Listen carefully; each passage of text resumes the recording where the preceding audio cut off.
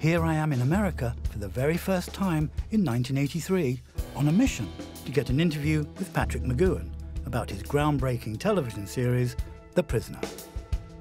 A dream because the series had changed my life back in 1968 when it was first shown in Britain.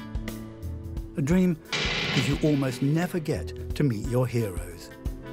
A dream because an infant Channel 4 television in London had commissioned a documentary about its making.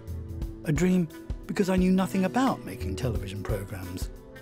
With the help of a director, this would be my first. McGoohan had always declined to be interviewed about his masterwork, but for some reason he'd responded positively to a 2-page begging letter from me to consider talking about it.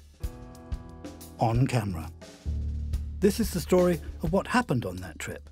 Archives have been raided, unseen interviews excavated, memories long since repressed, some for good reason, have finally escaped.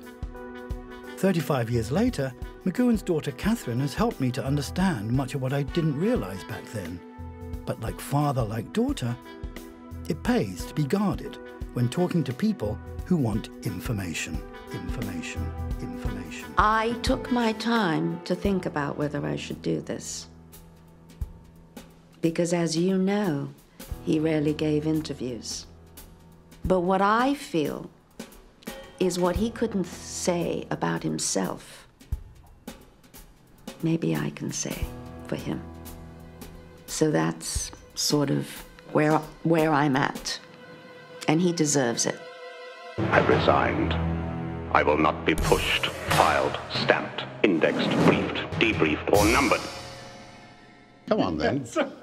I'm the one that's scared. Me too. Well, come on, then.